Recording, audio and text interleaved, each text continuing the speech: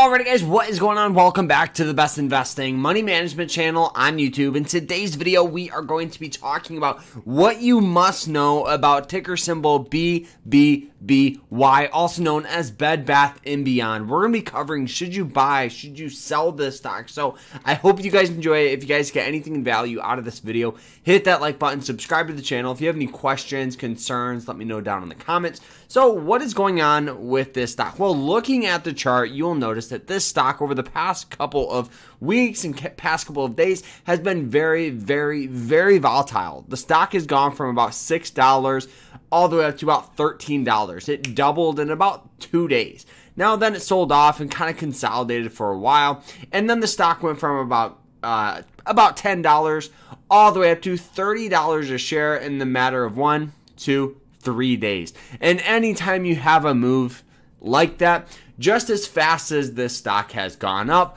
often it's going to fall down just as fast. And that's kind of what we saw. It consolidated there for about a day and then slowly just started stair-stepping its way down. Now, right now, the stock is down about 40%. And a lot of people have kind of two mindsets. The first mindset is, okay, this thing is a sinking ship. I'm not even going to touch it. It's way too risky, too volatile, and all that stuff. The second mindset people have is, oh my gosh, this stock is down 40% from its highs. If I buy now, it's like buying on a discount. So once this thing pops back up to 30, I'm going to be making so much money. So what's going on? Why did it pop up? Well, looking at the chart previous, you'll notice that this thing was pretty much just a sinking ship. The company was losing money, closing stores, and all that good stuff. And looking at the earnings report, you'll notice that the company isn't doing so hot, right? They were losing money on all of their recent earnings reports. The last earnings that was decent was all the way back in just about a year and a half ago. Okay, so every other earnings was terrible. Company losing money and all that stuff. So what a lot of people did was actually short this stock. Shorting a stock is pretty much when you borrow shares from the broker in hopes to buy them back at a lower price. There's two issues with shorting a stock. One, there's no max loss. Meaning, if the stock goes up in value, it could go up to $100,000. It can keep climbing up. Comparing if you bought a stock at $5, the max you can lose is $5 per share because the stock will just go to zero. It can't go into negatives. So that's one thing. The second thing is you have to buy those shares back. You have to buy them back. And what happens when people buy stock back?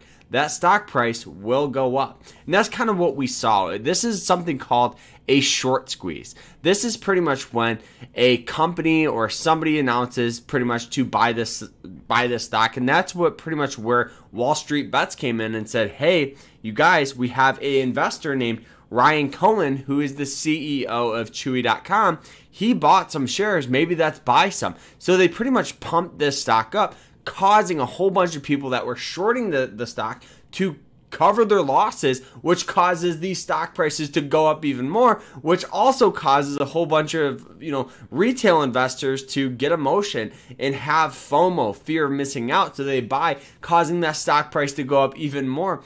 And then what happens is everybody kind of stops buying, and that's kind of what we saw near and around $30. It continued to start selling off. Ryan Cohen sold he made about $178 million on his shares, and now people are like, wait, I bought in at $25, $30 a share. Maybe this thing will go up to $60.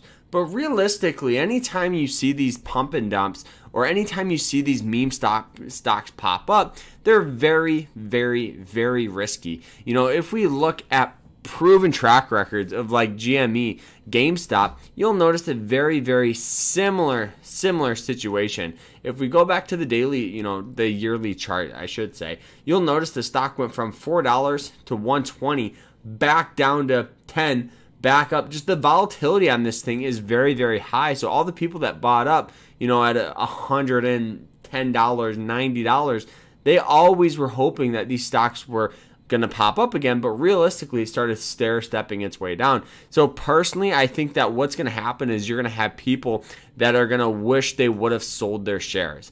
And I definitely think right now, for people that are trying to invest, it's going to be very, very risky.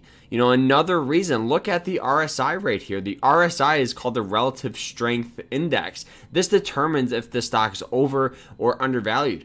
It was trading for about an 85 on the RSI. And looking back at previous times this thing was at 85, all the way in here where the stock popped up, sold off. Another time, all the way in here where the stock popped up, sold off. So you look at these and you understand history repeats itself. So the stock popped up, now we're starting to sell off. I would not be surprised in the matter of, you know, a couple of days if we see this stock trading for $5-6 a share. I just think that right now it's way too risky for people to invest into this. I think it's a sinking ship and I would not recommend it. So guys, that is kind of what's going on, what you must know about this company, and answering all those main questions of should you buy, should you sell, should you hold. You know, I was telling you guys not to buy it all the way in here. It's just not a good thing, sinking ship, guys. So personally, stay away from it. If you're a beginner investor or even a more experienced investor, look for better opportunity elsewhere for a long-term investment. There could be some day trades or even some possible swing trades on this, but do those, you know, do your own research obviously before going heavy into those positions. So guys, that is it. I hope you guys enjoyed it. If you did, hit that like button, subscribe, and we'll see you guys later. Remember to stay happy, stay positive, and stay safe out there. See you later.